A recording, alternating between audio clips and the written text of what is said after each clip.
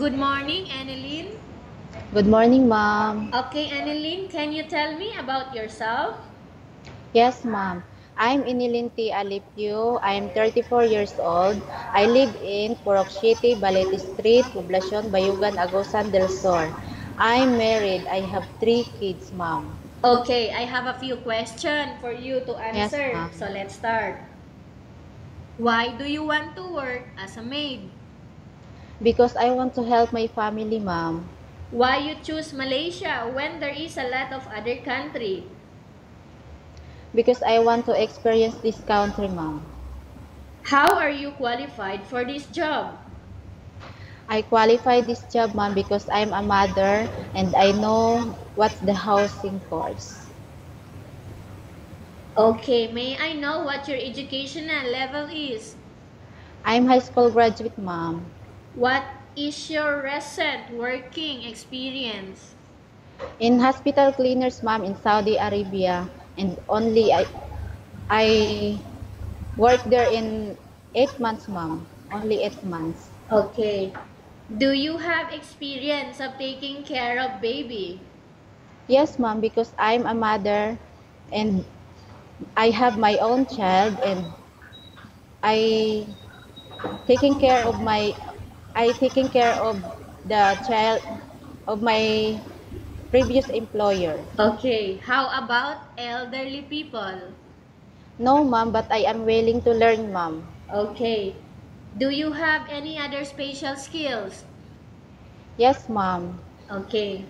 Are you willing to learn new skills? Yes, ma'am. Are you willing to work with a family where the mother-in-law or any relatives stay together? Yes, ma'am. Yes, ma'am. Currently, are you still working now? Yeah, no, ma'am. Do you know how to cook? Yes, ma'am, in Filipino food, ma'am. How about other dishes like Chinese food, European, Indian food, and Malay food? No, ma'am, but I am willing to learn, ma'am.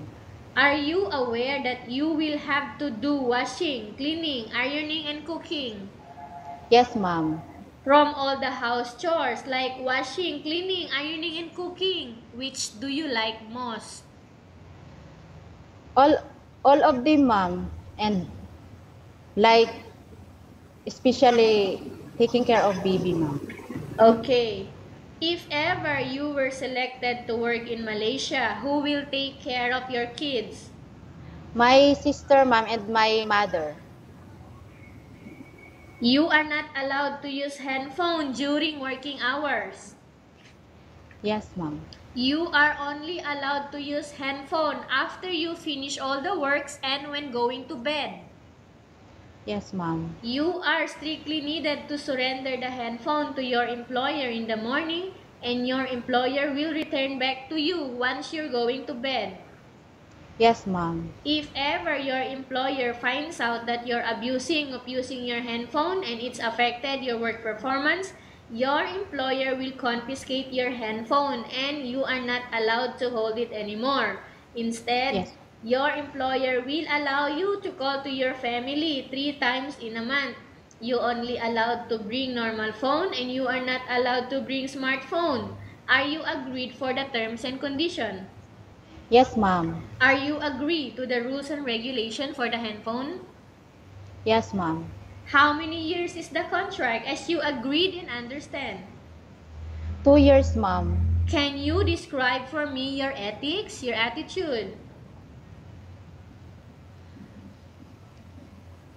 Respectful, working, hardworking, and lovable for the child, ma'am. Okay. How can you assure to us that you will work hard in Malaysia? I assure you, ma'am, 100% I will obey your rules and regulations, ma'am. Can you promise not to use the telephone without the permission of your employer? Yes, ma'am, I promise, ma'am. Can you promise not to put on makeup but to dress properly while work? Yes, ma'am, I'll promise, ma'am. Can you promise not to invite friends and relatives without the consent of your employer? Yes, ma'am, I'll promise, ma'am. Can you promise not to ask for advance salary from your employer under any circumstances? Yes, ma'am, I'll promise, ma'am. Do you really understand of the rules and regulation of the agency? Yes, ma'am. Do you pay any placement fee for you to come to Malaysia to work as a No, maid? ma'am. No, ma'am. Okay. Do you have any history of sickness, breast cancer, or any other illness? No, ma'am. Do you suffer from any skin diseases, allergy, or physical defect? No, ma'am. Have you suffered from any serious illness? No, ma'am. Do you smoke? No, ma'am. Have you undergone any operation? No, ma'am. Are you medically fit? Yes, ma'am. Are you in any medication? No, ma'am. Are you allergic with any food? No, ma'am. Are you preferred to work for the employer of any race? Yes, ma'am. Are you preferred to eat the type of food taken by your employer? Yes, ma'am. Are you afraid of being left alone in the house? No, ma'am. Are you afraid of dogs or other pets? No, ma'am. Can you promise to work according to instruction from your employer? Yes, ma'am. I'll promise, ma'am. Do you have any immediate family working in Malaysia? No, ma'am. Okay, Enelyn, we have finished our question section. Let's go to case study. I have a case Yes. study for you and I want you to answer me truthfully, okay?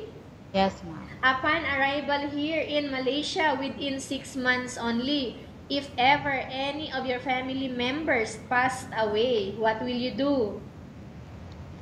I will continue my contract, ma'am, and I will finish my contract. Okay, tell us about yourself and why do you want to work in Malaysia as domestic helper?